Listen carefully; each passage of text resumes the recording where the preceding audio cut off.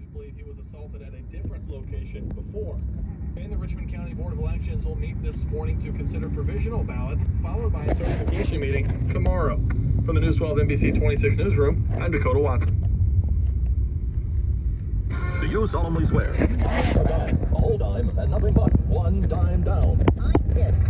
Are you on top? No. Dime world. I have a staff. We work very hard, trying to keep up with the members, trying to make sure they're doing an effective job of managing the votes once they get to the floor. And that office is where I do most of my work. And for some reason, these people showed up at that office.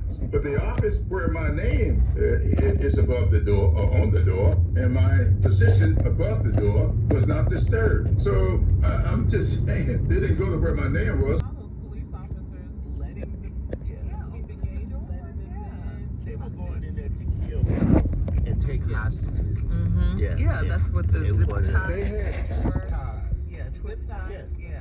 They had everything, man. Yeah, but they arrested that guy. They found him. They found the guy with the that was jumping over the banister with those zip ties or twist ties, whatever they're called.